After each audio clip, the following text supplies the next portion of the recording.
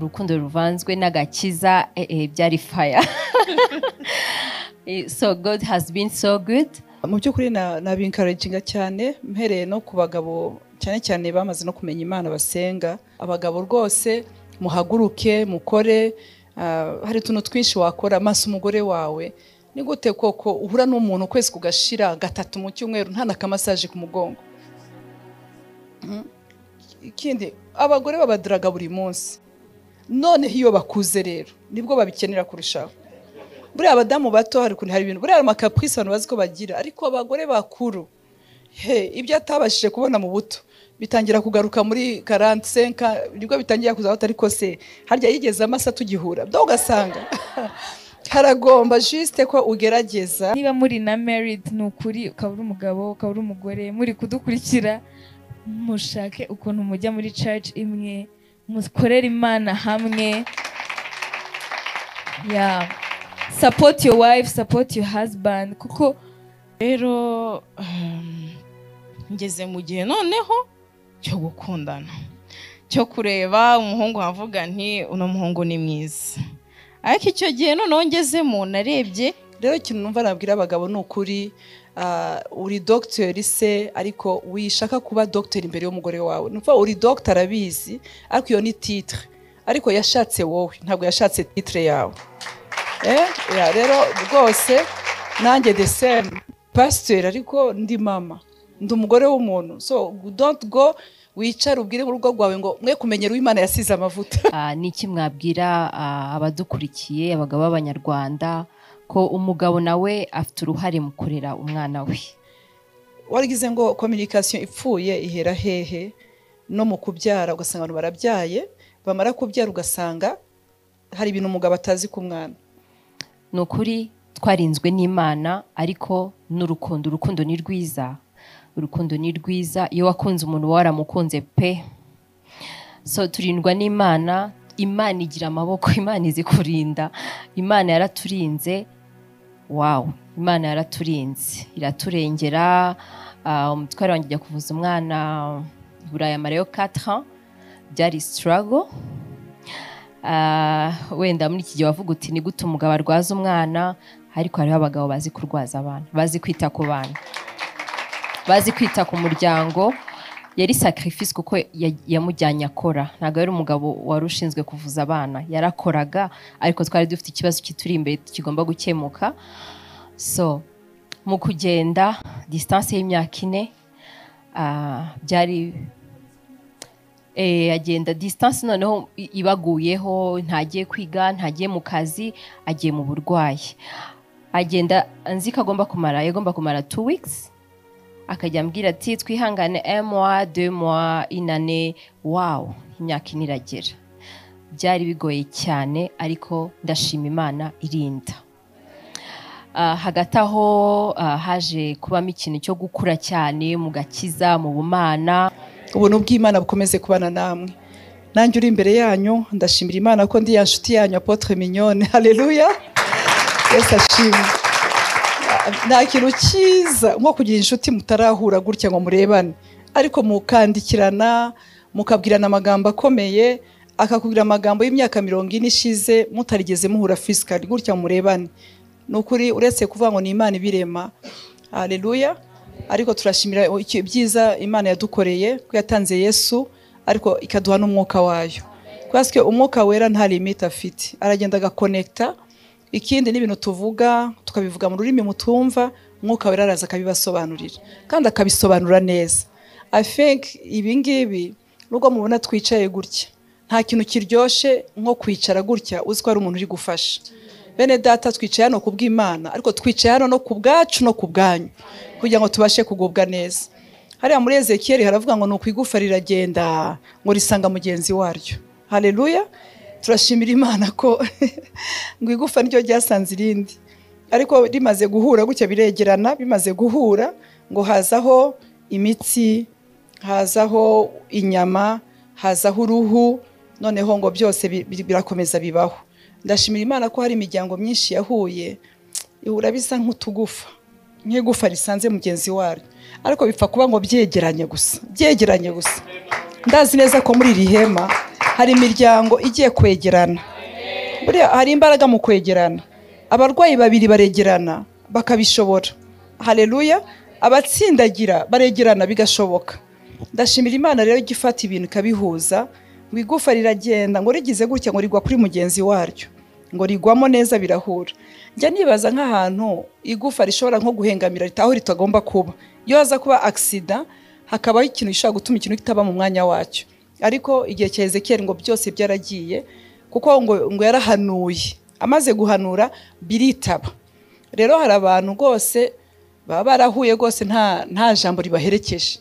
Ribaza iryo gufa rijya hehe. Murebe nk'uyu munsi amaso ari hano, mukareba ibintu byose byicuritse. Murabona byamera gute?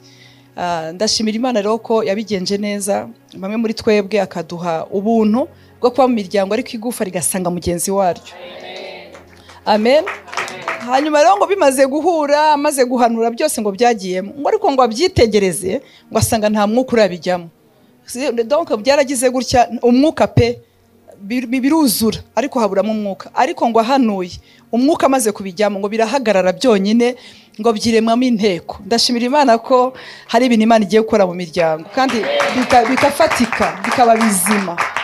So ntatinze Alice nanjye kwita kandi kazina keza. Hari ijambo riri muri Genèse 2:24. Haravuga reka muhasome kugira ngo tubigendanemo neza. Ni ya introduction njya ntanga mbere yuko twakira abashitsi abo twatumiye. Haravuga ngo then the man said finally. Oya ntabwo ari aho nshaka. Ni kuri 24.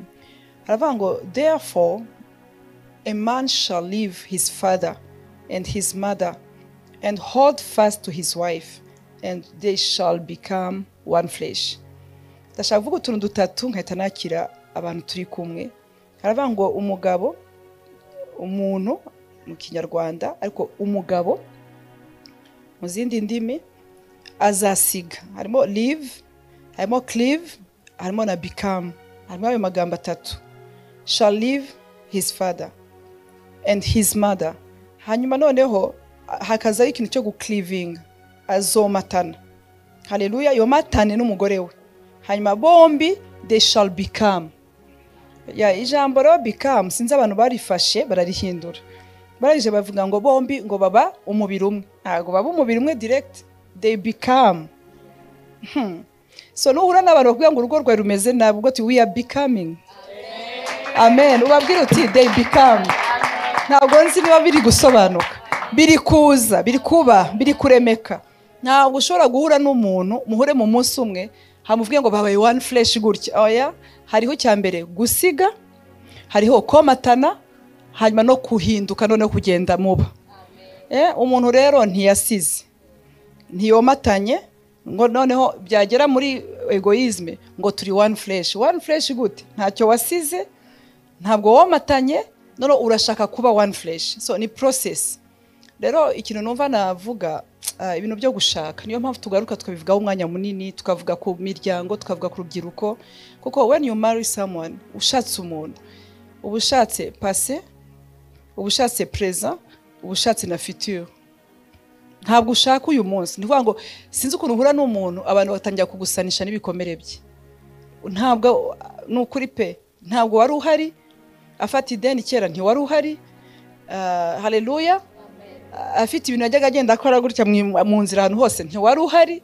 Ariko umunsi mwahuye ati ariko ma sashaka cyane noneho ugashaka kwitandukanya nabyo kandi ntibishoboka kuko washakanye nawe ariko harimo passé, harimo none, harimo nejo hazaza he. Kandi ntawo wabihungira. Muri témoignage yanjye ntoya twebwe gihe nagize umugisha wo kurerwa na mama, kandi mama rwose ufite inshingano, uhagaze neza mu nshingano ze.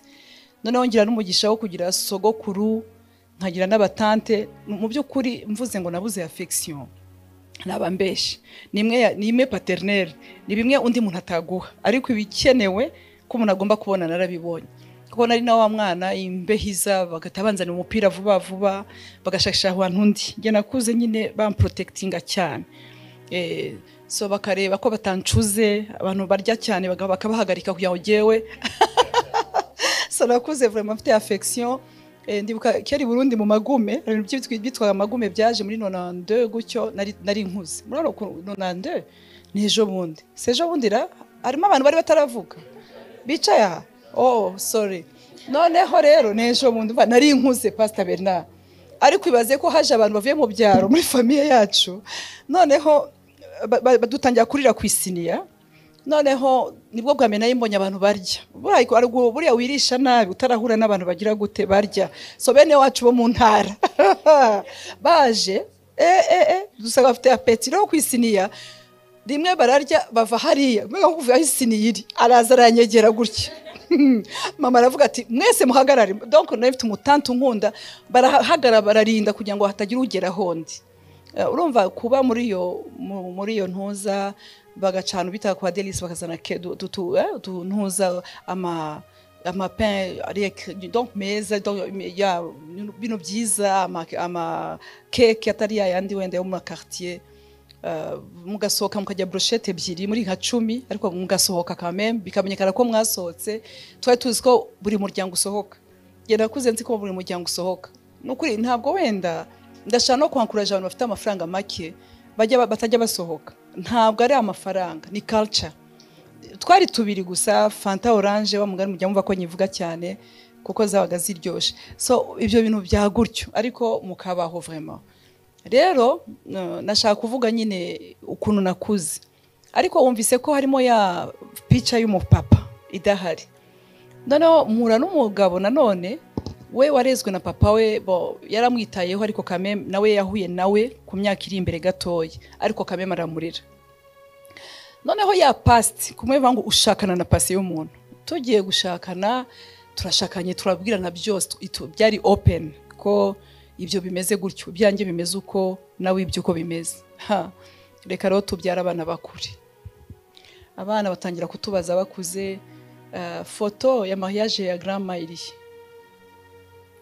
yamugenze ngo past urumva ukuntu ushakana na pase je numvaga ibyo bintu narabijeye nyine ako sirenze ko abana bazagira mu gihe Kristo inshuti yanjye abana bazambaza ati foto ya mama wanjye urumva baramuzi nyine so mariage ya mama nta foto ya mariage noneho nkibaza ndaza kubabwira ko grandma nta foto ya mariage mfite urumva ini ya past kubaza papa we rero avuga ati you know ndatubasha kubona nka foto uri kumwe na papa wawe uri baby for example uri nka baby so wasanga wenda hari ya 8 or 15 so uri baby ugasanga ntabwo muri kuyibona so biba ngombwa yuko noneho tudiringana na past yacu tujya kubabwira nyine murabona hari ibintu bibaho mwagize umugisha mufite papa mufite mama hari abantu bakuze batameze nkamwe ngo really yeah harimo natwe harimo nanjye mama wanyu nabwo nagize occasion kugira gutya ngo mbone papa wanjye so still ariho urumva wenda ushaka kuvuga ngo ntariho noneho ugomba kuvuga ko ariho ugomba kuva kuri icyo kintu no kagisobanura so that process niyo mpamvu navugaga ngo ntabwo ushaka gusa uyu munsi harimo na passe yawe izamwo bimwe umuntu akubaza ugahita ubyimba ngo ngo nimutajya kumbaza ugahita ujya mwishuka nta bihari ugomba kudiringana nabyo so byamdi biraje urumva noneho hariho n'ejo hazaza ko ntabwo uzi bizaba mu rugo ejo ariko uradiringana nabyo rero kugira ngo ibyo bintu bikunde you live you cleave and you become so muri ku becoming rero hari ibintu bimwe mwarabeshe ubwo mwaba mutaravuze ukuri ukavuga kuri Nyanza kandi uri Kicukiro ari ubuntu bumwe na bumwe ariko buhoro buhoro uko mugenda mu bugasanga ari ikintu kigenda gifata ariko byose bikava muri ya childhood trauma so thank you ko uyu munsi dufite abantu benshi tugiye kumva bakadufasha kugira ngo tubashe kugubwa neza murakoze wow murakoze Apostle mugize neza kuri introduction nziza turi kumwe n'abantu beza batandukanye tugiye kuvuga nukuri muri uwo murongo muduhaye Apostle ngize umugisha wo kuba ndi kumwe n'inshuti yanjye Toto w'iminsi myinshi Toto n'ubwo ugiye guhuza ibiganiro ariko uyu munsi twifuje kukubaza nawe tubwire uyu munsi uri umugore mwiza mu ihema ariko muri ihema harimo ubuhamya bwinshi wanyuzemo ups and downs past yawe n'iya Chris Kayonga tubwire muri make ni gute wakomeje kuba mu ihema muri iyo pase kwa overcoming ukamukunda muri preza ugakomeza no kumukunda nkuko tubizi uyu munsi. Thank you.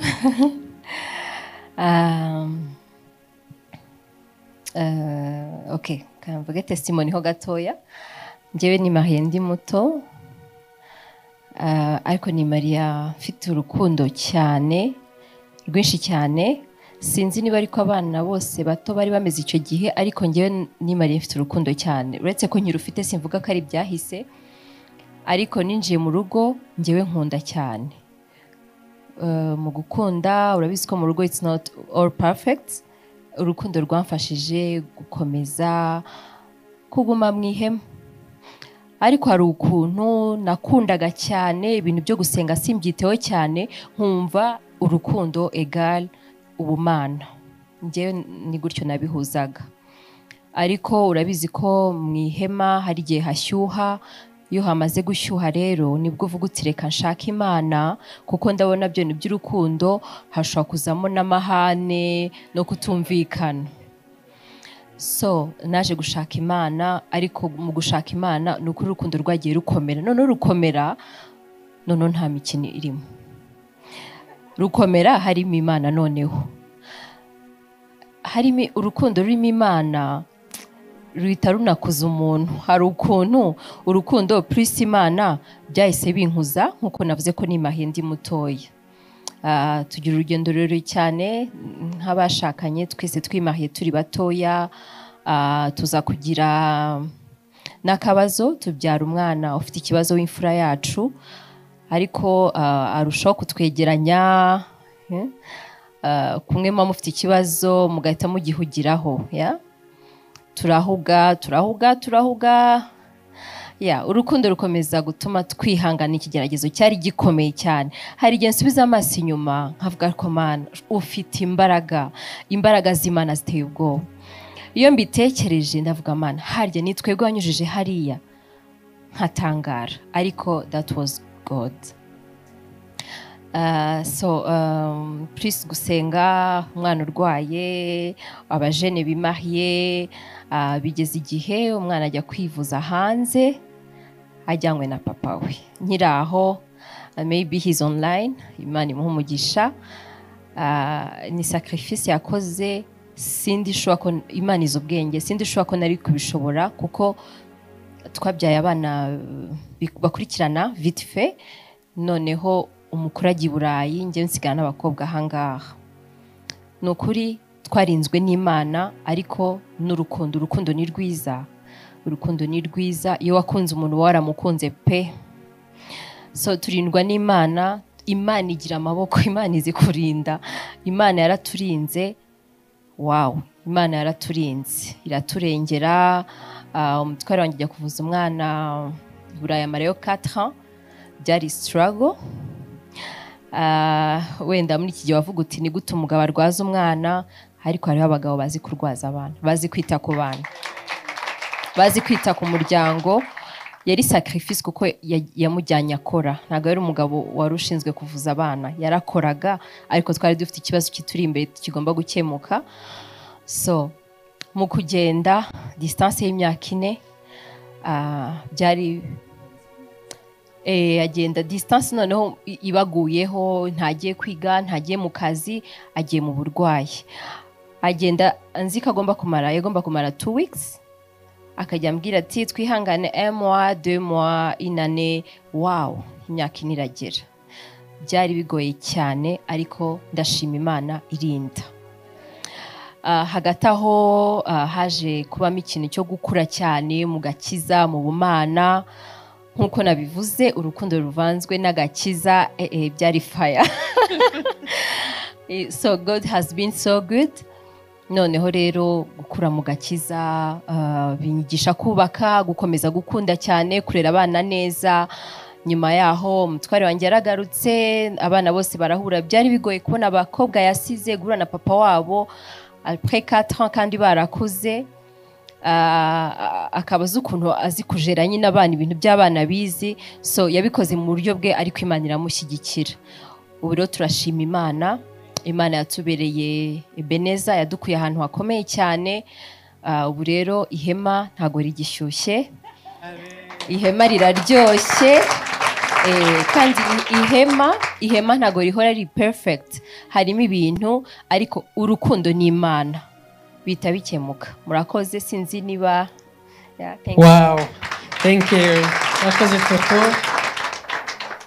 Well, Toto, urakoze kutwubaka. Nibyo koko mwimehama harashyuha, ariko urukundo rurimo, ariko mbere na mbere Imana. Toto, mbere na mbere Imana mwihema. Nibyo amarembo ari kure, ihema rihari ariko amarembo ari kure, Imana irahaba. Imana iguhe umugisha cyane. Thank you so much kudusharing. Murakoze, reka dukomeze. Tugiye kubaza famiye nziza iri hano, Lionel. Lionel, dufite amatsiko y'ubuhamya bwawe. Tukubona hano nk'umugabo mwiza usavinga, ariko turashaka ukumva utubwira amakuru. Tukubona na Precious, ariko tubwira ukuntu wabaye umusore ukimahya, ubuzima bwawe ukaba successful, niko navuga uyu munsi, ukaba ufite urugo rwiza. Watubwira muri make Lionel ninde? Lionel uyu munsi ageze he? Lionel akazi, mu rugo, abana ubijera gute? Watubwira muri details. God bless you. Murakoze cyane. Amazina yanjye ni Lionel Ngendakuriyo, kandi nkaba nubatse. Tumaze imyaka 2 je pense, 3, presque 3. Kandi tukunda Imana, ndi kumwe n'umufasha wanje mwiza cyane Precious Mugwiza. So dufite umwana umwe, n'undi ari mu nzira, urumva. And turashima Imana, byose ni byiza bro. Je no mumengo cyo probably cyo nshima Imana cyane. No gushima Imana uko hari igihe usanga topic turimo ejoje cyane yitwa ngo healthy families. Rubazi famille saine, ni ikintu gikomeye cyane kuko ni no kumva, nabyiza kumva ko bifite naho biva sometimes, naho wakuriye, you know. Tumaze kumva kenshi broken homes and ingene zibyara abana, naho ugasanga hurt people. But je background yanjye see you. Nakuri Burundi, kuze niga ku mashuri meza, nukuri ku ishuri ni modoka abantu hari ababyeyi bakadutahana. Numvise nigeze kumva umuntu avuga ngo ibintu ngo ari giye kubitwa ngo ukabura amafaranga ukaja kwandika muri kaye ku butike. Icyo nabaga ati birabaho. Umva kukuja kwandika muri butike. Ariko mbaye umunyeshuri ngiye muri university. Nigeze kwandika ahantu hamwe muri kaye umunsi umwe, ndavuga ati wow, byanyu birabaho. You know, so icyo nshaka kuvuga ni kumva ko nibaza ko background yanje famille nakuriyemo byafashe cyane cyo nabikaminze n'ukungene famille yanje imeze no munsi, you know, n'ukuntu twahuye na Precious, ukuntu dushobora kuba tubanye no munsi. So hari ibintu byinshi usanga kenshi tuvuga ko ababyeyi bagira ibibazo. Nabyo famille nziza from like nakunzemo na papa tamba na mama rock, urumva. Dimanche musangira tureba telenovela zigihari, ico gihe bera Netflix, hakiri za telenovela tukicara tukareba tugasangira. Nigiye nagiye kwiga hanze, ababyeyi bamaking ashobora ko every year nataha mu rugo muhira nkagira ngo utaruzinga, you know, ikintu cyiza cyane. So ababyeyi banje nabona bafasha anima families afite ibibazo gukemura, kumva ama histoire, kugira kurisa umugore, kumva hamura kubitundi umuntu. Ariko ni byiza ko kumenya ko nyene ibiri hari ibintu novuga ko iyo childhood nagize byandinze no kumenya ko binabaho, you know. Yeah, kuko namenya ko bitabaho, ariko ukigishwa also na les valeurs nobyita gute, indangagaciro nziza zigushobora gutuma ubehaving ukuntu, ariko ukibaza ko ari umuntu umwana mwiza, ariko nuko ufite aho wabibonye. So nanje nkambona ukuntu ko iramfasha mu rugo now, muri famille with Precious. Recently twakubyara umwana mwiza and narebye ukungene abyaye navuze bimwe byo kuba mama basigara usanga nk'umumama akuze asigara kuri hospital ngo asigara aritaho umwana umugabo aje kuryama mu rugo nje kuryama mu rugo hari umwana wanje hariyo ndavuga ati nje nza gustaying uno munsi so namaze nk'ukwezi amezi abiri namubwiye Precious ntukore kuri pampers ntabyo nari nzi ngene babikora pampers ngo kumwoza kumuhanagura byose nabikoze pendant amezi abiri we atabikora and bibaza ko ari ikintu cyiza ko umuntu ntabivana mu kirere hari ahantu nawe baragize ikintu Imana yamuhaye ababyeyi beza agakuriramo ari famiye abantu bamukunda abantu aho gukunda so nkumva nanje ndi sympathy for her kuko dukunze kumva abadamu bagira ngo postpartum depression kubera uronsa urunamye umugongo umwana bakomeza bakubwira agacaza nk'aba aunties nka 10 bakakubwira ati umwana bamufata gutya igikoma bayibona igitoke bana sinzi ariko ubunye it's funny now hari umuntu yigeze kumbwira ariko ndabigiyemo naca ntinda cyane ariko yatubwiye ibintu bitabaho yambwiye ati urumva ngo umwana ngo si byiza ko atura umubiri kwibere ndamubaza ibintu wari kuyehe ngo niko bimeze sasa yo ubusigaye checkinga kuri ChatGPT gacuga ati tansine ko atubesha so ugasanga ariko uguca mumva nyene le sens yabyo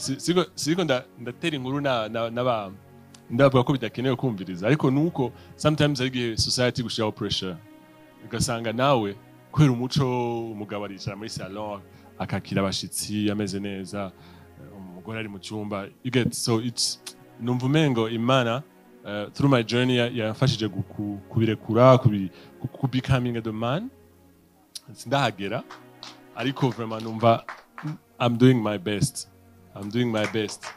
I'm becoming checking bakora avuga sinzi ko niba navuga kuri Yesu nuko ngene naciye growing amuko growinga na wabivugaho yego kuko nta buzima buri pink buri rose ahantu hose so nakuze ndi nkunze cyane famille bimeze neza and then niga muri S3 sinzi uko natanga kuja mu byo gusenga ahantu and numva bako bavuga ngo Imana ko Jesus bakamuvuga nk'umuntu wengo baramuzi jewe ndayizi aho twasenga navuga twarasenga aho kabwira nk'ubona urepeta amajambo ukumva ni nk'umuntu akavuga muri corridor wana uravuga ijwi ukaryumva rigaruka ariko nyene numva mbaye touched kumva ko hey byashoboka ngirwa kwizera njya mu rugo ndasenga ariko mu gusenga kwanje ndabwira Imana nagiye mbona abantu bita ngo abakizwa barokore abantu baba bonomo gatukura urumva ugasanga kuntu gato ariko ukijijwe gacambara ipantaro ya vere ishati ya mauve ni cravate ya rose gashira Biblia mu kwa mu ishuri niwe wigisha muri groupe biblique ukabuwanyuma mu ishuri that really doesn't make sense numva nasenze Imana yibwira ngo if truly iberi byo umuntu yaremye inyenyeri izuba bien byose tubona muri galaxy muri univers this is so beautiful how come umenye uwo muntu ahubwo utera usubira inyuma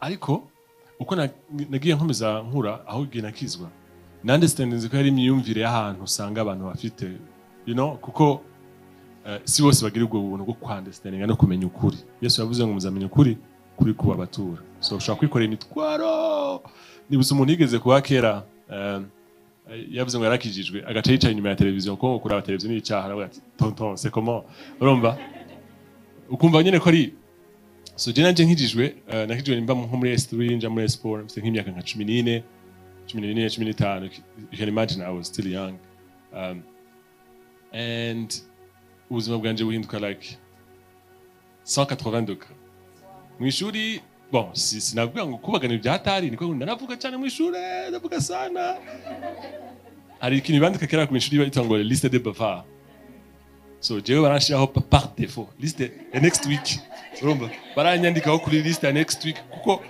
bamutunguye avuga ati abariko baravuga ni bande riyo niyo bari kuri liste urumva so akama n'amafuti nyene ya yukira umwana umujene tusa hama nkijijwe like si bimwe no kuvuga ngo umuntu yakubwiye ngo gira gutya witware gutya like it came from within nyene badahindutse numva mpindutse ikintu cyabaye nuko nagize numvise sens y'ubuzima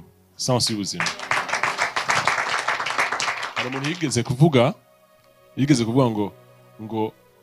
ko ngo yaba twaravuze just for the sake of kuvuka tumeze nk'aya makaramu ya big urabona amakaramu ya big upfa kuyikoresha nta difference hari imwe n'iya kabiri so it's so sad you know so nuko abantu benshi batabazi purpose like why am I here ushobora gukura ukagira mariage ukabona akazi ukabona abana so what birafasha ikintu numva umengo it's so depressing ariko icyo gihe numva ngize like sense y'ubuzima and nayibwiye Imana unyereke kutari Imana ya mediocrity so senior 4 ntangira senior 4 cyo gibundi wabyita 9e 10e naciye mbo wa mbere nataka kuba mbere mu ishuri no na wa mbere mu ishuri trimestre ya kabiri wa mbere wa gatatu wa mbere gushaka abantu bahe bashinzwe discipline ku ishuri banyegereje barambaza ati yone wowe tukuzi utonda muri discipline every week what happened to you bari bazi ko nagize ikibazo mu rugo ababyeyi bashaka kwa you know ntabwo ati narakijijwe ntabwo ati yakutubesha ariko nabo babonye difference y'umuntu ari I was so responsible ku buryo umwaka kuri KS4 bangize delege w'ishuri donc uyobora abanyeshuri benshi delege de class you can imagine so nkomereza muri iyo journey ndakura nkomeza muri ibyo byiza Imana yankoreye hama mbona na scholarship of excellence njya kwiga hanze niga ibintu ukuntu niga ku ishuri byari biri funny ku university nasiba ku ishuri ko numva bigisha bari boring nkakomeza niga ibintu numva nasanze nkunda nizi ibintu bya technology programming computer software cyber security nibyo nkora lakini nabyo nkora n'ubu on daily basis and I love it sasa nabonye ko biragoye ko wa competing n'umuntu akunda ikintu kuko ntaruha like wewe urakora ugati disiterageze reka dutahe tujya kuryama no ariko ubundi nawe ntari kubona kwiga amashuri ntari aho gukora ibintu so muri mico gihugu ndiga and it was so good niga na masters nziza ibintu bigezweho vraiment and icyo noshima Imana nuko aho hantu hose niga icyo gihugu niga mu gihugu cy'Abarabu nta ma-church yarahari right ama-churches ntayarahari yari Allahu Akbar gauche à droite ariko mwashaka kwiorganiza mugasenga ariko kubona umaze 5 ans church hari kandi ntuhinduke kuko ni benshi tubona amujene avuze ngo yakiriyagiza yana birashushe bimeze gutya ebana akojeje ikirenge mu gihugu c'amasezerano yana agakiza shaka deposer kuri aeroport gasanga nyene it's not easy sikuvuga ko judging people ariko ntabwo biba byoroshe hanze niyo message nsanze kuvuga ko some people usanga bitoroshe hanze so jeshi bimana ko izo 5 years I was Imana yandinze Yesu yambere ikiraro vraiment yarampetse and so nshima Imana ko nagarutse and also ntangira gukora started really very like a small company a startup like really nabwiye ko I don't need ko unanyishura amafaranga I just really want to just start you know hari abantu sometimes umva ngo afite master akumva afite koti zakushaka muri bureau avuga ati chef niwe twitegereje hano wicaraho ariko icyo kiza kuvuga nuko iyo ufite vision iyo ufite passion y'ikintu like ushobora gutangira small ariko bika growing so fast so unashima Imana ko ibyo ndakora nawe biri gufasha byafashije companies nakoreye byafashije igihugu byafashije you know abanyarwanda byafashije biri abantu babiri tusa ngira na chance rero yo kuza hano hantu you know kuri Women Foundation Ministries cyangwa meno kuri Women Foundation Ministries numvaze aba women ndiko gusengera mu mama oya sinzi ko ari abantu yagitekereje ari umuntu yigeze kunsereza arambwira ngo mu ma ministries yose hari mu gihugu wahize muri y'abagore ziba bari kuri target ariko igituma ndabivuga nuko hari abantu nabo babizi ko hasengera abamama gusa vraiment nukuri cyangwa mama abadamu abakobwa but nagetinze kumenya ukuntu bimeze and nukuri n'ahantu heza cyane nukuri no encouraginga kuzaza kureba gusa ukumva ubwiza bw'Imana buhari ukumva ibiganiro nk'ibi bizima you know hari igihe twoshaka kuvuga ngo tuvuge umugorogota Yesu yarabirangije byose ukamenga aba families yacu turabamarayika alors que you get in the muri ibintu nk'ibi one understanding also ukungene there is also part of becoming you know ntabwo ukora kuvuga ngo wow shabaye abantu bararenze vraiment no kuri bari mwibaba mw'ijuru vraiment no kuri ariko ni ibintu building you know and then buildings and ndizo na my wife aza kubivugaho ariko ukungene Imana yahinduye ubuzima nkaba mfite akazi ubu mfite akazi keza ndakora cyane kansaba karamfata cyane nkaba ndi home umwana muto akirika atambuka just recently afite the new baby yaje ni gute it's not easy kugira ngo managing byose no gukorera n'Imana rero en plus ugakorera Imana ko si muri abantu batendinga church bakavuga ati haleluya tumeze neza dutahe n'abana ariko numva shaka kugira icyo nkora kuko numva ari ibintu byiza cyane you know so numva ngo mu magambo make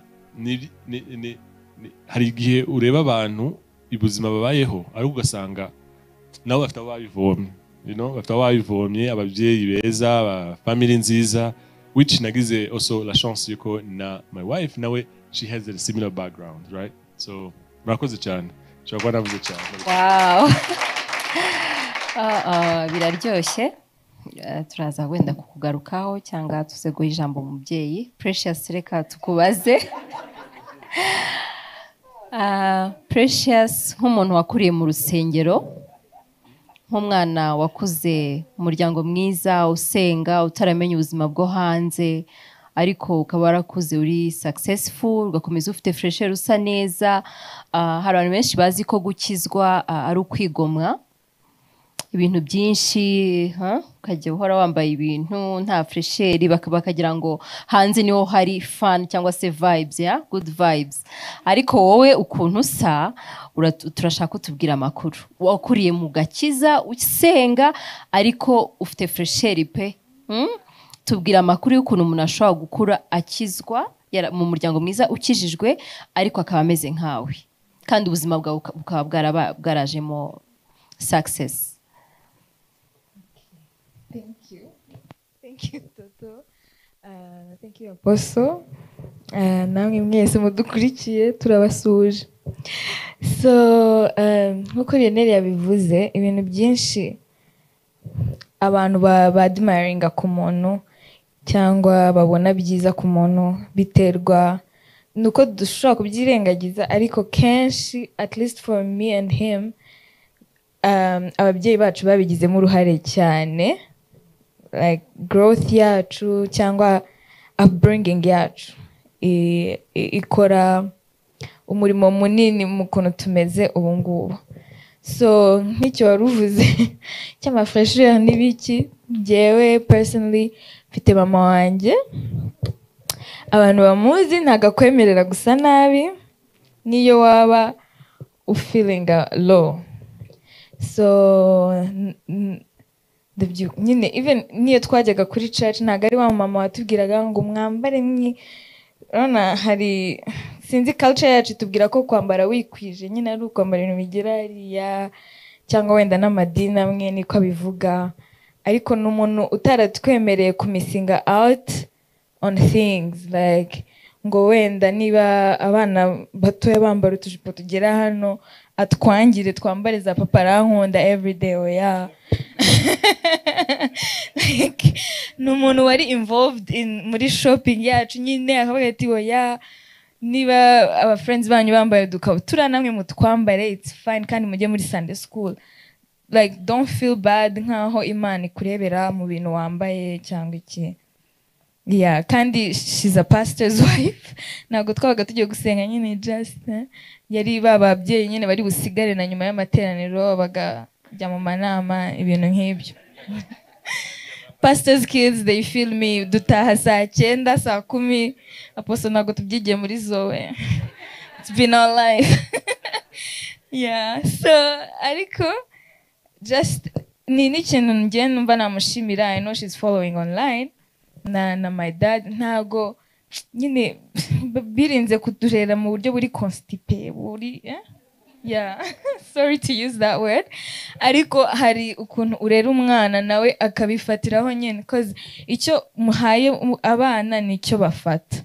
So ariko nanone si ngombwa kurengera like kumwigisha uburere ukavuga ati hano wambara gutya niyo mpamvu dushobora guhura on a weekend nyine nambaye ikanzu ya weekend undi munsi like it's a corporate day like you know where to put things. Ego Wow. ndabizi ko ngiye ku ministering for example nk'ubu ngenda umuririmbyi ako ndirimbira Imana so nzi byo kujyana aho hantu nabwiye kuririmba se cyangwa if I'm ministering I know how I have to dress.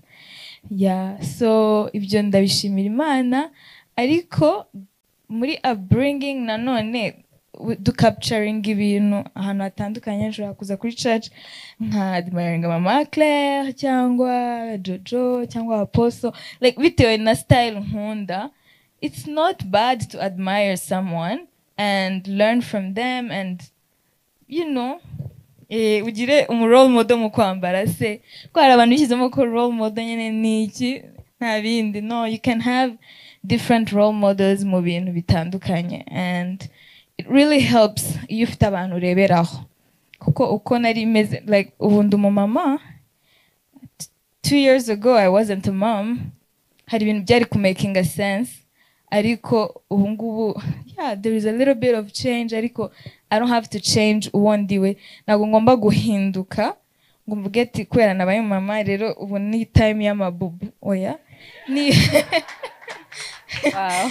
cyangwa ngo umpe igitenge nibuke kuzajya kukidodesha nukuri bizangora cyane byamfasha ukindodesheje ukakinzanira kidoze urumva. So that's just me ariko hari undi muntu biri buryohere kuva kwa muganga yambaye babyitira I think Igo abyambaye agasohoka akifotoza n'umutware we you know umubyeyi so ariko njyewe sukomeze kandi numva I'm proud. Hari umuntu waze anseka ko nambaye sentire kandi ntwite n'ukuri I feel good.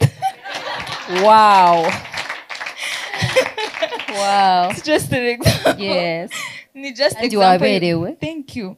Example yo kuvuga ko like nyine ntago ari ngombwa ngo ugendere ku mategeko. Also ninde wayashyizeho you know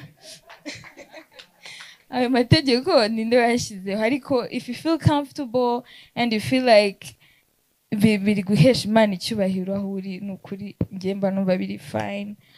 Yeah so that was just to answer that question ariko hari ikintu Lionel yavuzeho numva navugaho kijyanye no kuba ukuntu warezwe bifasha mu rugo urimo. Ngiye kubaza reka nkibaze wenda neza. Urabona abantu baturuka mu miryango itandukanye, hari abaturuka mu babyeyi bakijijwe cyangwa ababyeyi batigeze basenga. Wowe nk'umwana wakuze mu muryango mwiza niki byagufashije mu rugo rwawe? Yeah nukuri pe nakuriye mu muryango mwiza ndabishimira Imana.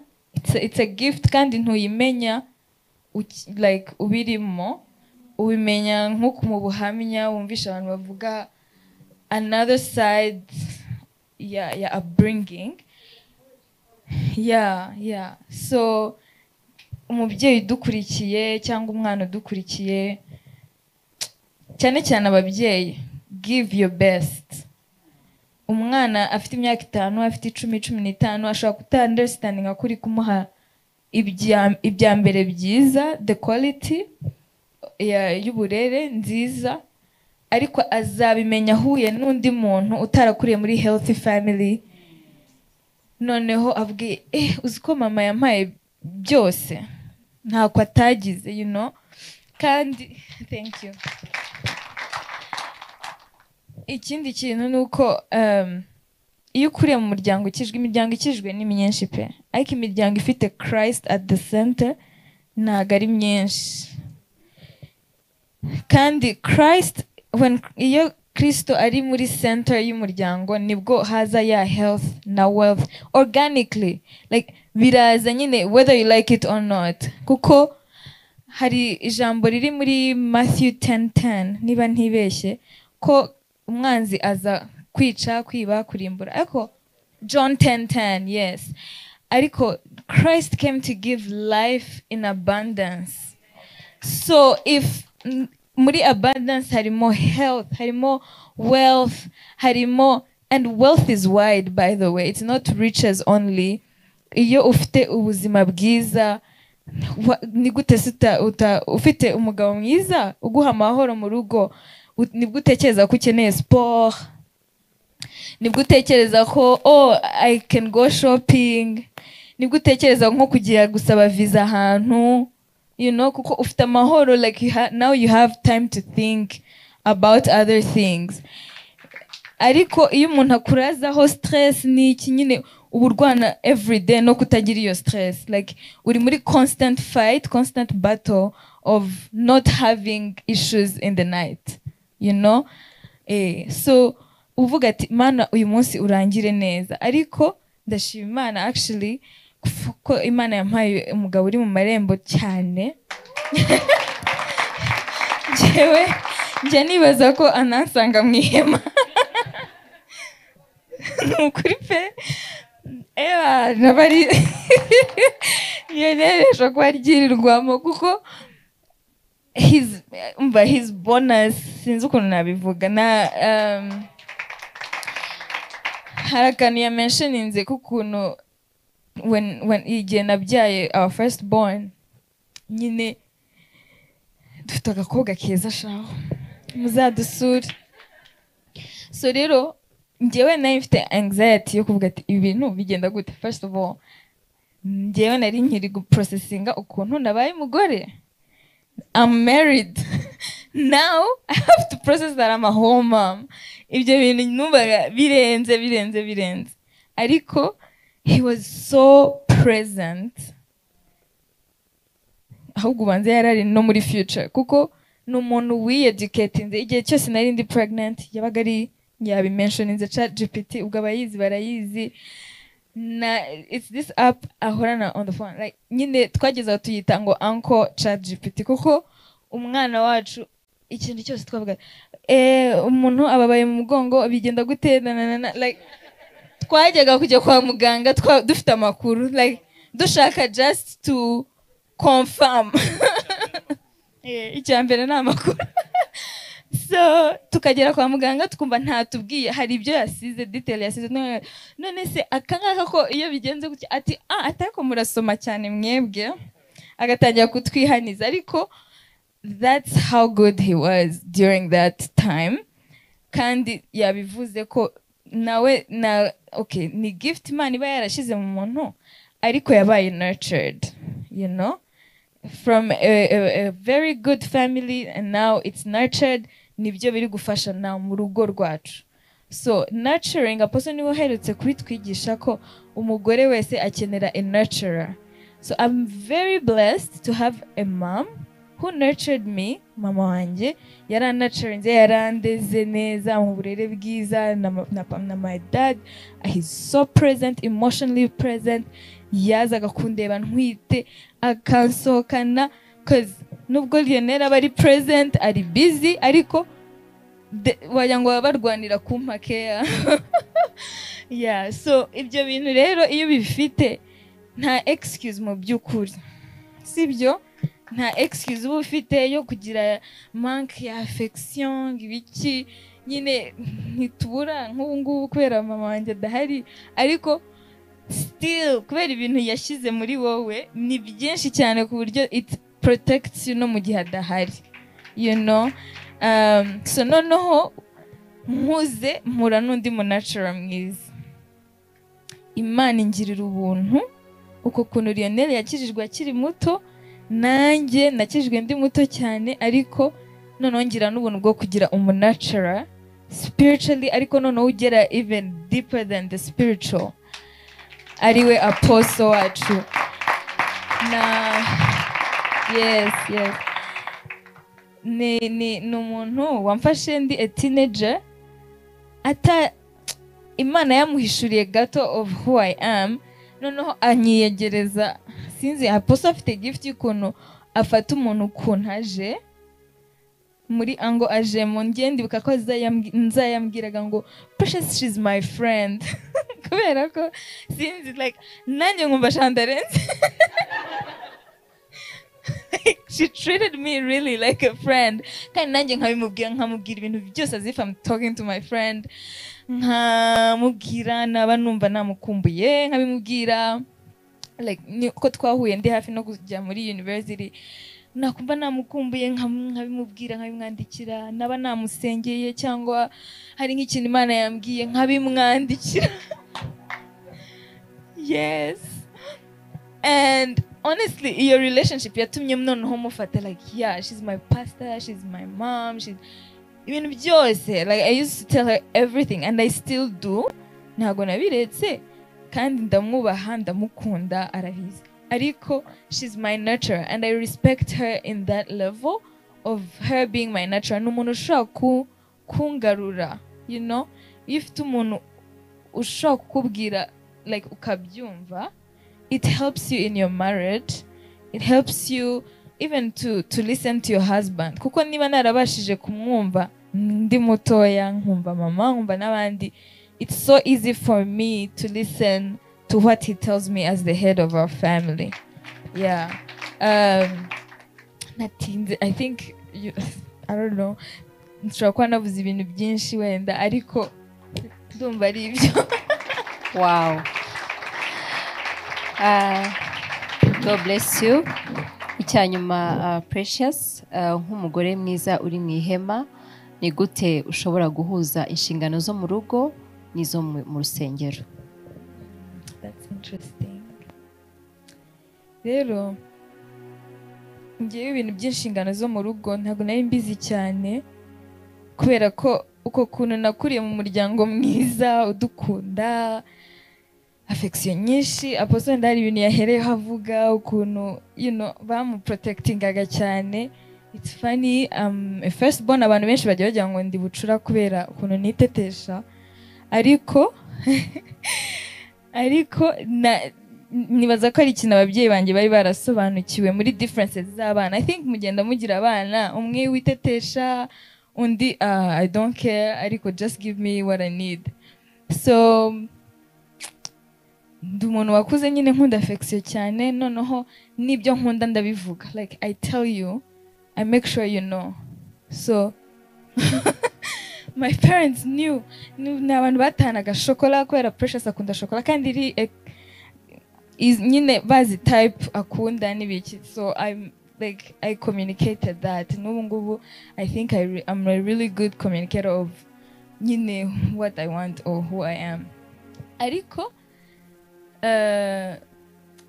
growing up hari ukuntu ugeraho ugatangira kugira self doubt, waragize ama affection menshi n'ibiki, aho ukagera noneho mu isi itari friendly. Sinzi uko byabyo. So nagiye kwiga Texas, ngenda ntari bujye muri kwa kundi abana bajya muri boarding, wenda hari bafite metro, ni bafite ikintu wapi. I was living by myself. Ubu noneho mama ntaho hari, papa ntaho hari, my siblings are not there, I don't have anybody. Uretse nyine abashuti b'umuryango n'iki bahari aho ngaho to help when you need them. So iyo wakuranye rero bwa burere, no hari uburere baguha bwo kutasabiriza, kutajana, ababyeyi b'Abanyarwanda, like nagushwa, like asking for help is very limited. Yeah, so they humble you ku buryo utazajya kubasebya hanze. So rero ibintu ntabwo nakuze wenda ngo tujya mu gikoni ngo twige guteka n'iki, oya. ntabwo nabikundaga cyane n'ababikunda. My sister we ari social, she's a social butterfly, ni n'umuntu wagendaga akaganiriza abakozi cyane n'iki akamenya ibintu, I think ari mu gikoni, ariko njyewe I was always busy like chilling, living my best life. Ariko yeah, no, nimvira indirimbo niyo sinarindimo pe, ariko kugira ngo mvuge ukuntu Imana irera umuntu nayo, ntabwo ari ababyeyi gusa, ya Mana sinzi kwa kundi ubona nyine umuceri bashyiramo amazi, babanje unyuraho bashyizemo amazi bikizana arengeye umuceri, that's rice ibiki, you know. So ngera muri Texas ndi ebana, I know nothing. Kujya mama wanjye yagize ubwoba aramperekeza njya gutangira nyine unit, twarajyanye kuko yaravuga ati ndo mwana ashobora kuba nkeneye like 2 weeks, basi mbanze mumenyerezeho gake. Atungurwa nuko the second day naratetse ibiryo birashya turasangira, avuga ati byarangiye, you're good, ahita nataha kare. So urumva Imana igenda irera umuntu, you know, ni nacyo kintu nabwira ababyeyi pe, nibyo mukore your best, ariko nta muntu ushobora kurerera umwana nk'Imana, ntawe. None se wambwira ngo nabimenye gute? Sinigeze nteka mu rugo, ntabwo nari nzi gucana imbabura. Urumva nagize Imana mvuka mu gihe cyiza, hari kuka, urumva hari rice cooker kuko nahise nyigura iramfasha, urumva twavutse ku ngoma nziza kuri majiya. Urumva hari abantu bari guseba kabisa, urumva. So ndabishimira Imana ibyo bintu n'ukuri. I didn't love the kitchen, tujye tuba honest, I'm not a kitchen person cyane, ariko urumva iyo myaka yose namaze muri Texas I was the one cooking. Kugeza ubwo mvuyeyo my siblings were like koko ibiryo byawe na n'ubu baracyabimbwira, mu bintu bakumbuye ibiryo bya Precious. Can you imagine? We got there. Urumva hari ahantu twaje kugera. So inshingano z'urugo warumbajije kuzuzuza, it's nakwita ngo ni planning pe, twigira ku mushumba kandi akunda kubivugaho tukarita mu matwi tukabimenya, you know. So my mom, even Apostle n'abantu, kandi mama wanjye yari a career woman, so I used to see how she runs our home. So you have to hire people bagukorera ibintu, ntunanirwe, ntupfe nabi. Niko akunda kubivuga we, like avuga ngo we ntuzapfe nabi. Urumva?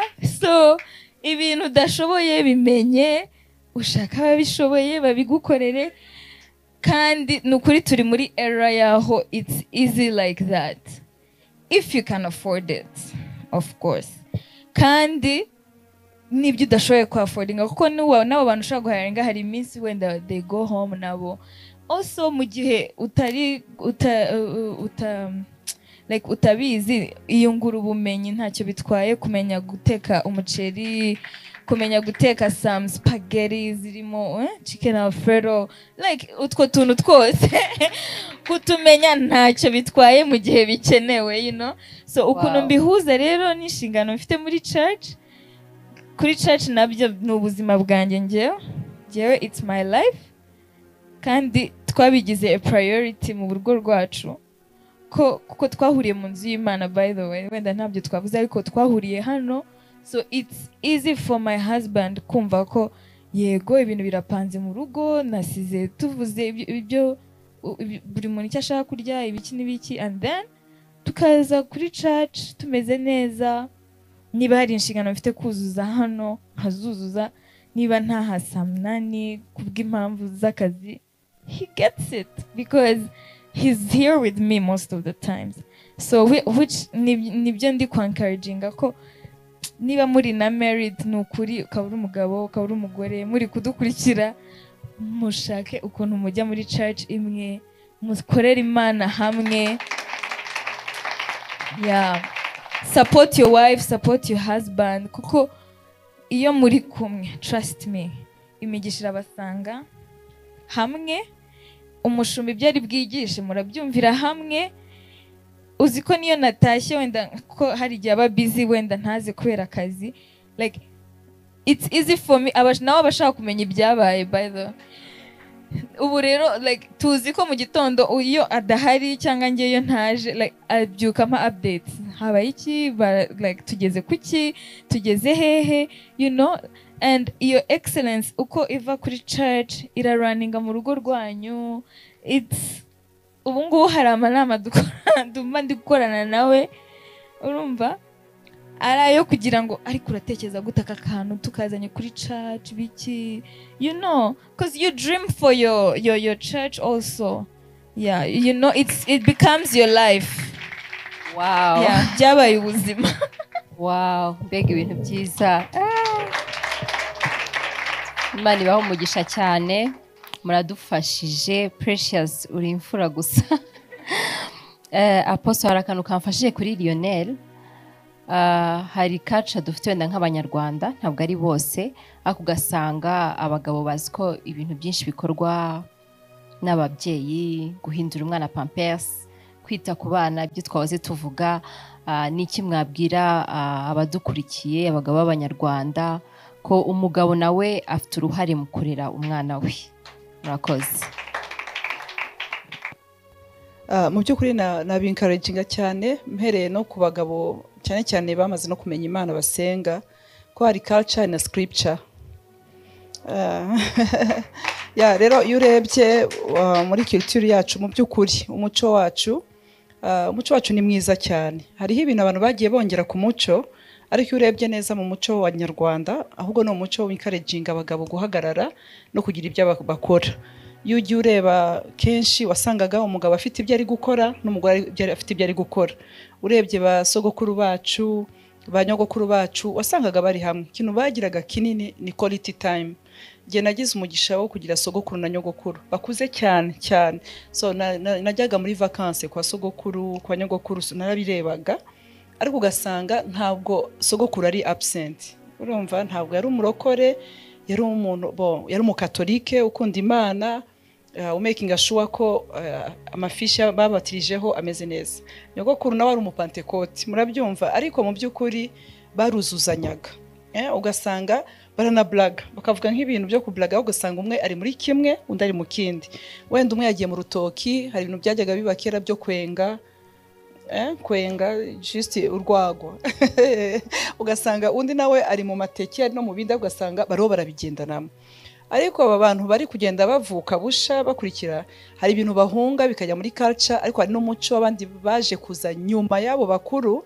Usa nkaho umuntu yicara nk'ubu ngubu bakavino bakajya nko kuba muri Canada, ugasanga umupapa ari kuri televiziyo ari kureba nk'ubu umupira, ari kuri DSTV, ari kunywa na Heineken, umugore agahisha akajya gusasa, agakora ibyo bintu byose, ngo culture yacu ngo ntuzaganzwe n'umugore. Nta muntu bafite ubategurira, nta muntu bafite ubamesera, uwo mugabo ari yicaye aho ngaho aguwe neza. Noneho ugasanga hari n'ibintu bitarimwo, sinzi niba umugore wawe si igikoresho, ntabwo ari objet. Ntabwo ari object, sinzi. Uwo mugore uraza kumukenera mu kanya kari imbere, ubwo akanya kari imbere gakuze urakumva. Sibyo?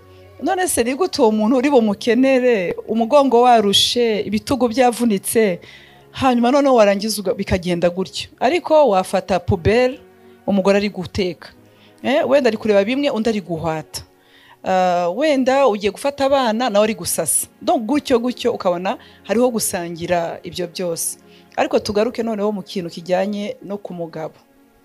Ku mugabo nkuko warumbajije, warigize ngo communication ipfuye ihera hehe? No mu kubyara ugasanga abantu barabyaye, bamara kubyara ugasanga hari ibintu umugabo atazi ku mwana. Hari umudamu umupasiteri yigeze kumbwira ati yari afite amezi 3 ya mbere, ariko umugabo we atarasomye, kandi umugabo wize. Ariko kubera cya kintu ntashoboye kuba yasoma, avuge umugore nagize ngize kuba naramuteye inda, ariko kuki ntashobora gusoma ibitabo bya prenatal sinzi ni ya prenatal, mbere yuko abyara agize kuba twite ari gusoma ibitabo. Ariko jewe nk'umuntu uzabyara papa w'uwo mwana, kuki ntari gusoma ibitabo by'uko tuzafata uwo mwana gusoma ibitabo umugore utwite amera gute ahinduka gute sogize abantu bafiki akaza akakubyura ndavuze ngo ntuzabura mu materaniro ku cyumweru kandi uri kunda ya kabiri amezi abiri y'inda swatu ntabwo umeze neza urashaka kuryama akaba yakujya ati mu izina rya Yesu nukanye imyuka mibi abantu badaterana imyuka yo kudaterana turayirukanye no ugasanga ikibazo cyo kuba atarabisomye ubundi ntabwo wakabyaye abana bane ariko vraiment umugore wawe atwite ntusome ibitabo okay ndavuga bazi gusoma sibyo Yesu ashimwe cyane sibyo ntusome ibitabo uvuga uti eske umugore bimeze gutya byagenda gute eske les caprices umugore ashobora kugira hormones zize zihinduka gute iyo responsabilité itangira buhoro buhoro rero ikintu numva nabwira abagabo ni ukuri uri docteur se ariko wishaka kuba docteur imbere y'umugore wawe numva uri docteur abizi ariko iyo ni titre ariko yashatse wowe ntabwo yashatse titre yawe rero rwose nanjye the same pastor ariko ndi mama ndi umugore w'umuntu so don't go wicara ubwire mu rugo rwawe ngo mwe kumenyera uw'Imana yasize amavuta haleluya ko abapasiteri barabikira uw'Imana yimikishije ati vraiment Yesu ashimwe cyane ko hari n'igihe biba ugasanga kubera kuba saved ugasanga noneho watakaje culture yo guca bugufi ntukibasha gusavinga noneho twigire ku mwami wacu Yesu Kristo yogeje ibirenge by'intumwa kandi yaruyehoza master ariko ahinduka umugaragu araza yoza ibirenge by'intumwa arababwira ati ibi bintu mbakoreye simbibakoreye gusa ahubwo mbibakoreye mbigisha kugira ngo namwe mujye mubikorerana nibibe juste kubireba nukuri numva nabwira abagabo duhere kuri sogokuru Abraham muri Bibiliya uzi ko abagabo batatu baje niwe wagiye kureba ikimasa ariko Sara ari mu ihema akati bitunguru urumva ko partnership irimo Sara ari mu ihema ubwo noneho ngeze kuri scripture mu buryo bw'ijambo tugomba kuba biblical and scriptural men ntabwo tugomba kuba culture cyane cyangwa traditional culture tuyigumane ariko nanone niba dukunda Imana tumenye Imana iravuga iki ku rugo nibaza ko ari ngombwa noneho Abraham amaze kuzana ikimasa bamaze kugikata baraza barateka niwe wagarutse gusavinga uziko ari wagarutse muri protocol muri hospitality akurikirana areba ko bamaze kurya afite ka cure mbega abantu bafite ka cure aho ngaho ari kubareba adashobora no kubirya ko yaregeyeyo gatoya abazana n'amazi yo gukaraba urumva ko service ikomeje Sara ari mu ihema Abraham nawe ari mu marembo akurikirana ibintu byose uko bimeze yego ndumva ari ibyo navuga abagabo rwose muhaguruke mukore hari tuntu twinshi wakora amaso umugore wawe ni gute koko uhura n'umuntu kwezi kugashira gatatu mu cyumweru nta nakamasaje ku mugongo ikindi abagore babadiraga buri munsi none iyo bakuze rero nibwo babikenera kurushaho buriya abadamu bato hari ibintu buriya amakaprice abantu bazi ko bagira ariko abagore bakuru ibyo atabashije kubona mu buto bitangira kugaruka muri 45 nibwo bitangira kuzaho ariko se harya yigeze amasa tugihura byo ugasanga haragomba juste ko ugerageza ukihangana nijoro tware tuvuze ko boys not all boys but boys bafite room ya arrogance ariko ntabwo men bafite room ya arrogance men surrender so nukuri rwose ndumva byari ibyo murakoze. Thank you Apostle. Mbega ubuntu twagiriwe muri kubyumva bavandimwe. Nyamara twakomera Imana amashyi cyane. Kuko Apostle ubu buhanga wisdom abandi barayishyura. Nukuri ubu buhanga bumenyi bwo kubaka imiryango abandi barabwishyura hanze ariko twe tubuherewe ubuntu Imana ishimwe. Bakundwa rero urumva turi mu mugabo mu marembo umugore mu ihema nyine mu kwezi k'umuryango ariko umuryango ntubamo barionere gusa na precious na ba Chris na ba Toto habamo n'abana uyu munsi rero imugoroba dufite umugisha dufite umukobwa mwiza w'Imana Luna nukuri twe nk'abantu dusenga niyo tukubonye tukubonamo ubumana twumva dufite amatsiko rero yo kumva urugendo rwawe wakuriye mu muryango urakijijwe gira ama values uyu munsi iki bintu tubona uyu munsi tukubonaho byavuye tubwire. Nitwa Kandekwe Luna. I'm very, very happy to be here among you guys. It's a blessing. About my background, my journey. So, naravutse, ndakura, then nkura muri famille. Papa ataha kare, mama agataha kare. So, nta bintu byo kubona, ibyo gusohoka cyane, ibiki, n'aba siblings banjye, nabo nuko I have bigger siblings, ni njyewe muto, ni njye bucura. So, nibo nigiragaho. Ubwo rero nkakura mbona routine ya papa ni ukujya muri sport, agataha kare akatuganiriza, akarya kare akaryama. Mama nawe nuko nta bintu byinshi byo gusohoka cyangwa ibiki. Ubwo my siblings nabo ari uko nguko. So nkura mfite izo values, numva abantu bankikije, environnement yanjye iguma iraho ngaho nyine, iri present. So I have no reason to go look for some other people ahandi hanze. Ubwo rero hanakura nabwo mama njyana gusenga. Ubwo nabona nagera mu rusengero bakavuga ati muhaguruke muzenguruke musenga. Mind you, mfite imyaka 8 hazenguruka nsenga mvugamo ibintu ntazi ngo ni indimi mana yanjye. Ariko nkibaza ibi bintu, ariko nuko uba ubona umubyeyi wawe abikora n'abantu muri kumwe. And then nataha nkabona mama arasenga ninjoro. Hari bon ababyeyi hano, hari mère, hari ikintu, hari instinct y'ababyeyi baba mama bagira, bagahora bashaka kureba mu rugo hameze hate, bimeze bite. Nkabona mama asenga ninjoro, nkabona ikintu gikomye, mama isabyuka, bahise babyuka bose. So nkavuga nti Mana, ndashaka gusenga, ariko nabwo ndashaka kuzajya ndyama ninjoro. Sinzagemera nka mama ngo ndare Yesu. Negereza nti ese hari ikintu kiri gukoma, ese bimeze bite. And then nkabona dusengera, nkabona ndiga. Also ikindi, I think it's very crucial ku bana bato, surtout b'abakobwa, ab'abahungu I don't know, ariko ku mukobwa umubyeyi w'umupapa arakonta cyane.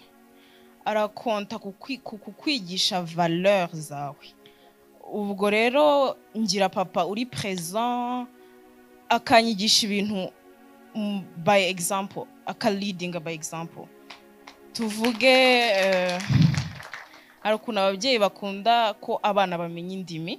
So kuri we uburyo yabigenzaga, akampa nka telefone ye, bamwandikira message akambwira ngo nzisubize. Ubwo mu kuzisubiza akahita areba amakosa nakozemo cyangwa kanyigisha wavuze utya.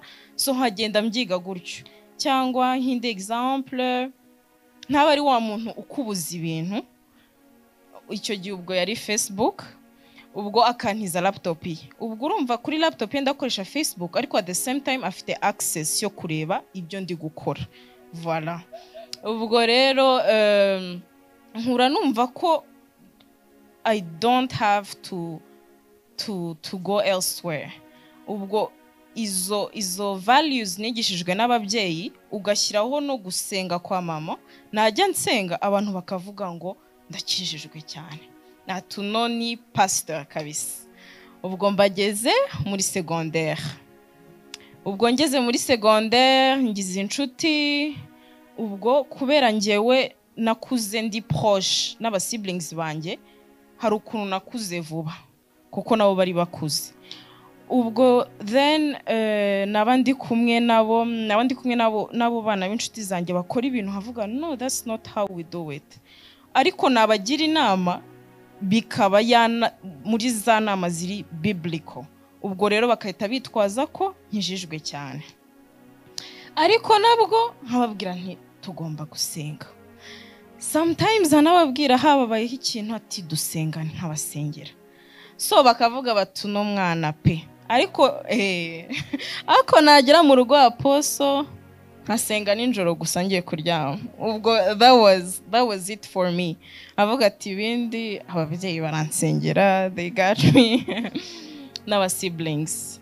Ubwo rero noneho tugeze muri teenagehood aho umwana agenda ashaka kugraspinga everything that they see around. Ubwo rero ngeze muri icyo gihe aho ngaho I don't think ko ababyeyi yes ba contribute ariko siblings play a big role kuko nibo babasha kukwegera bakareshya nkawe in an easy way. Ababyeyi hari igihe bashaka kukurinda bakaba babigendamo nabi atse cyangwa bagashyiraho igitsure and then ukahita wumva ahubwo ushatse kwidefenda voilà. Ubwo rero ngira aba siblings nabo rero bati ntigeze mbona bajya muri ibyo bintu. Ubwo rero ngeze mu gihe noneho cyo gukundana, cyo kureba umuhungu avuga nti uno muhungu ni mwiza. Ariko icyo gihe noneho ngezemo narebye all the siblings banjye nabo bagira relationships ariko nkabona relationships zabo ziri ku murongo. Ubwo rero nanjye ndavuga nti ntabwo napfa kujya mu kintu gutyo. Ubwo rero umuntu yanyaprosha nkabanza nkamwiga and muri icyo gihe cyo kumwiga also ndashimira ababyeyi kuko mu rugo bahagize ahantu hari welcoming. Numvaga umuntu atanyaprosha ataje mu rugo and then yaza mu rugo yaza mu rugo nkareba ukuntu ari kwitwara mu ba siblings banjye mu babyeyi banjye. Ese ahagaze ati noneho ngewe nkanavuga nti nk'umuntu nimbona ari kwitwara nabi subwo umuntu utakitwara neza na famille yanjye ubwo how would it be mu myaka iri imbere. Ubwo noneho nkuko twabivuze uri muri teenagehood hormones zirakora. Ubwo noneho ngiye nkavuga nti what is best you can get in a relationship but what is best in a long distance relationship. Ngiye nkumva nibyo byiza kuko naba ari kure murabasha gukomunika nta hormones zijemo nta bintu byo ubwo rero nanagira ibyo bintu nkabwira mama, she was very open akakwakira. And then yeah, of course I've been in a relationship. Uwo muntu tugakundana namubwira ati of course yari long distance. Yaza mu Rwanda ati banza ujye kureba mama ku kazi, genda umusura umusuhuze, genda ukora iki. So akamenya ko ndi family oriented.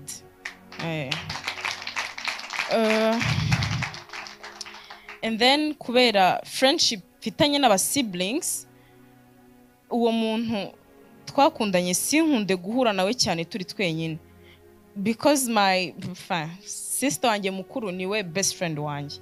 Ubwo rero nkajyana na sister wanjye. Of course niba muri batatu quand même y a rien qui va se passer ntago. Ubwo rero hakajya hahora icyo kintu. Noneho ubwo urumva niba uri muri iyo environment it's best nako abantu people who look at you view you nk'abantu nk'umuntu wujuje ibintu by'ubumana. Surtout ko nagiraga mu rugo niba ngiye kuryama ndasenga ndareba preaching rimwe mu cyumweru and that's it. Kuri ngewe numvaga pe nakoze. Ubwo rero fast forward tugeze muri covid. Muri covid ndi mu rugo ndi kumwe na famille and nigiye nakunze cyane kuko I actually love my family. I love spending time with them. Ubwo rero nabandi kumwe nabo nkumva ni byiza. So muri uko gusenga noneho havuga nti ese ko ibintu byose nyine numva nshaka mbifite, nukubera iki I'm not satisfied, what is missing? Ariko Imana n'umuhanga izana umutante wanjye kuba mu rugo for a short time. Aje akajya tuganiriza Holy Spirit cyane ngo ni inshuti ye n'ikike ni n'umujyanama we havuga who is that person she's talking about. Ubwo rero aravuga ngo reka tuzajye dukorana Bible study. Ubwo uko dukorana Bible study nkajya mbyumva, ariko biba bitangira biri discipline kurusha uko biri envie yo kubikora. Ubwo rero nkajya mbikora, sometimes ugasoma ama scriptures ukumva gukozeho, ukumva vraiment ni it's something. And then nasubira mu cyumba habiganiraho na my sibling bikadufasha. And then nza kuba ndi online. Hari urusengero narebyeho nakurikiraga their preachings baba muri America. Noneho bakajya bigisha, sinzi if you guys mwari mwumva no feeling, bakigisha ukumva mu mutima harimo nk'ikintu kiri kukurya, telmo bakuvuze, bavuze uburyo umeze ibyo ukora. Noneho we waruzi ko uri umukristo ukavuga am I this bad, nyine ndi mubi bigeze ahangaha. So ndi kumwe na sister wanjye, ubwo tukajya twiyigaho, tugakora nyine tugasengerana nijoro, tukanabwirana, ukabwira mufata inshuti yanjye. Ubwo rero nkumva ndiho kubwira inshuti yanjye what I do, bitewe n'ibyo namaze kureba. Niba banyigishije gukora iki ntago ari cyo, ubwo nkabimubwira nti nagikoze, akahita nsengera cyangwa akambwira it's okay, nta gikuba cyacitse. Ariko mbanza mfata Imana nk'Imana ihana more than Imana iri loving, ikwakira ukuri. Ubwo rero nyifashe hagutyo, sister wanjye akaba ari wungarura akanyereka uburyo ki Imana iri very loving. Ubwo rero naho ngaho navuga ko muri healthy and wealthy families, siblings nabo ba playing a big role. Yes. Yego ababyeyi baba bafite byinshi, ariko hari ikintu utabasha kuganiriza umubyeyi. Ariko iyo umusibling wawe mubaye inshuti biba byoroshye. And then we kuko abakuze, kuko hari ibyo baraciyemo akabasha kugira inama. So nareba kuri urwo rusengero nkabona bigisha neza cyane, nkabona they are fun. Ndibuka njye na sister wanjye dusenga turavuga tuti Imana uzaduha urusengero nkuru. Ariko nukuri Imana yaduhaye ibirenze ibyo twasabye.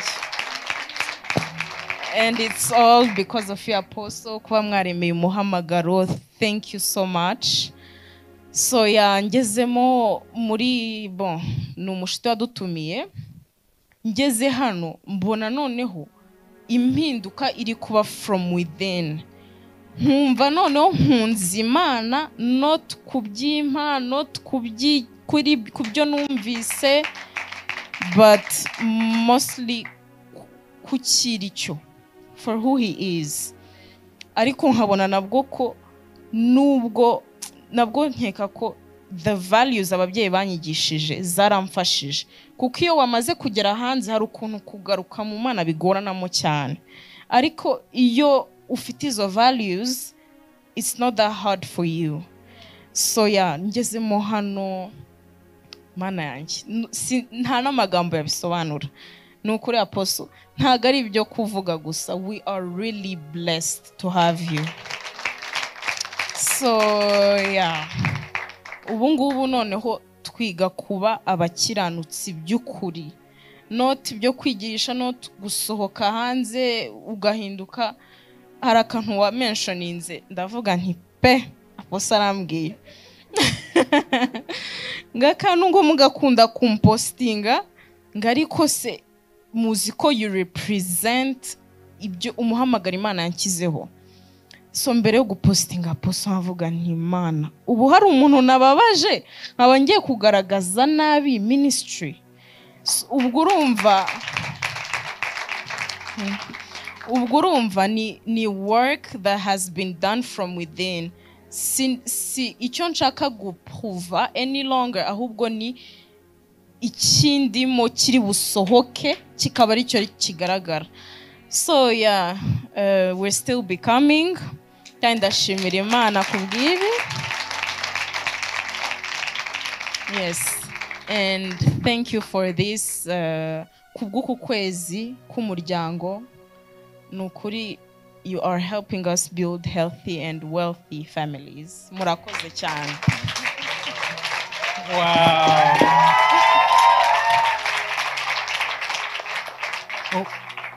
Uwahakana wenda ahakana ibya Lionel, agahakana ibya Precious, ariko wahakana ko Luna ari akuriye mu muryango mwiza kweli. Oh hallelujah. Dushimye Imana yaguhaye family nziza iri biological, ariko cyo nkuyemo nuko ninabyiza no kugira Christian family. A belonging ahantu hari umubyeyi nka Poso. Imana ibaha umugisha Poso ko guhaho abana nka Luna abajene kuba ahantu babona family ili healthy.